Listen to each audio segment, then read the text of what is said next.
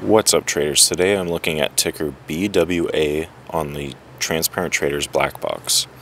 If you want more information about this, I have a link in the description, or you can ask me in the comments and I can make a couple videos kind of going over and outlining anything about this. But let's move on. So I'm looking at BWA for a bullish swing trade.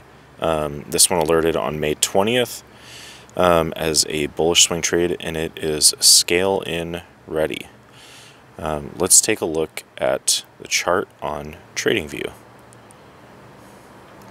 So, looking over here at this chart, I am looking at a entry of 39.60, this green line here. I want to see it break this blue line, which is an EMA line, and that EMA is at 39.60 as well. My first target price is going to be 40.91.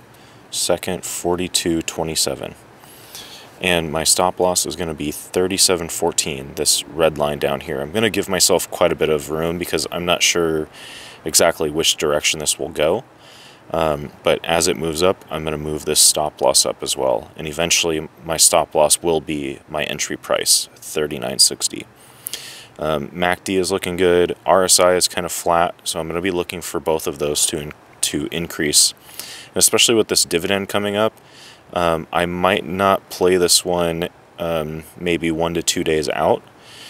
We'll just see what happens with the volume there, because typically a lot of tickers end up selling off kind of 1 to 2 days before the dividend payout.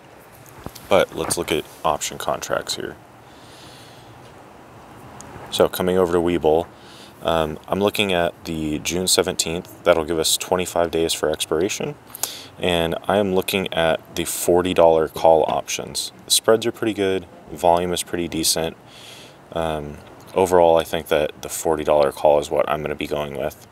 42.50 might be okay, depending on how much of a run-up that we get, especially given that my other target price is in the $42 range anyway. But good luck with your trades.